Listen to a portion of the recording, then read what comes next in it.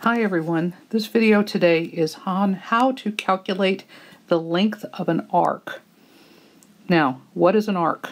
Let's talk about that first. An arc is a part of the circumference of a circle. Part of the circumference of a circle. So, on a circle, that's not a circle. On a circle, that's a circle. An arc is just basically a piece of this circle on the outside. I alluded to it in the last video dealing with radians, but the arc is this part of it right here. Now we're going to learn how to calculate how long that arc is based on the size of the circle. So in our demonstration, we're going to call the radius of the circle r. Now the radius will be the same on both sides because that by definition is what a circle is. Now the angle in the middle, we're going to use this right here. It is a circle with a line through the middle, and the circle with the line through the middle is the Greek letter theta. In math, most angles are marked with that symbol for an angle when you're not dealing with just a straight triangle. Okay? There are two formulas for this arc length problem.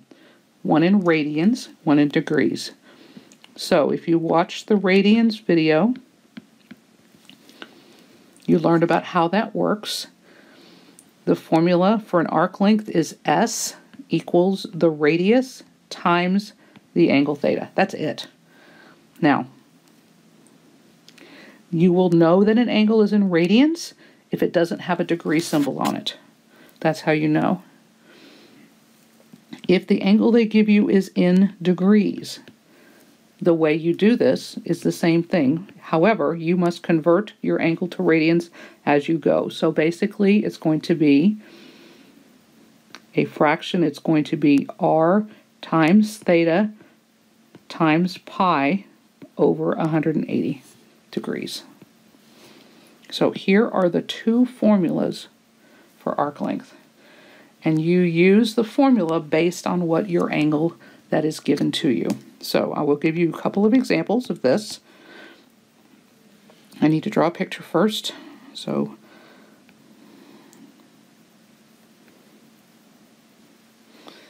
we're finding S here.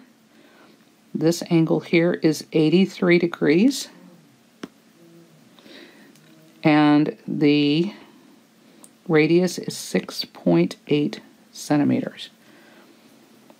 So because we are given degrees, we have to use the degree formula. Let's see how much paper I've got left. So this will be S equals r times theta times pi over 180 degrees. So it's going to be the radius, which is 6.8, times the angle, 83 degrees, times pi, all over 180 degrees.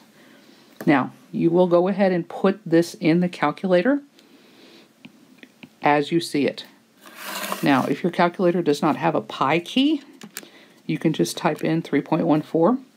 So when you type it in the calculator, it is 6.8 times 83 times 3.14 and then divided by 180.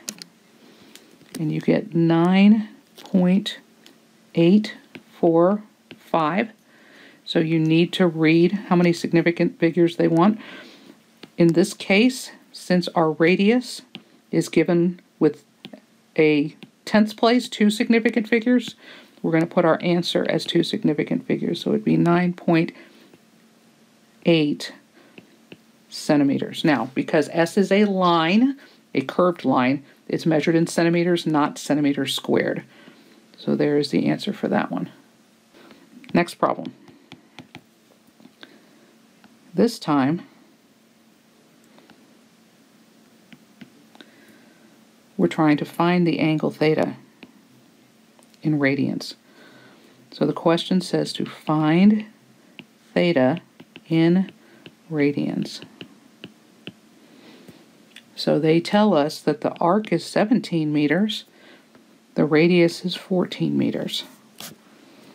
So since it says in radians, we're going to use the radian formula, r theta, r times theta. So S is 17, r is 14, theta is what we're solving for. So think about, how do you get the theta by itself? You divide both sides by 14. And you get 17 divided by 14, and you end up with the decimal of 1.214. And since both of these two numbers have two significant figures, we're going to do the same thing here. So this is 1.2. And you can write the word radians. You don't have to. It is understood to be radians if it is not labeled. That is something I discussed in the radians work. Okay, for your assignment on this lesson, this assignment and the ones following for the most part are going to be book pages that are on the site, on the website where 2.4 is. So let me kind of show you where these are and what's there for you. So I'm going to switch over to the 2.4 page. And if you go down to here, it says arc length right here. Here's arc length. This is the video that you're watching. Here is the book assignment that you need to do. And here are the two links to the textbook that has been scanned for you. So if you don't have a theta textbook, all the pages you need and their answers are right here. Now, notice it says page 192. It says basic and extension. So if you are going just for achieved, you only have to do the basic questions. If you plan to go for merit or excellence, you need to do the basic and the extension questions for both page 192 and for page 194. Now notice that 194 says only extension, so that if you're only doing achieved, you don't need to worry about the second part of this.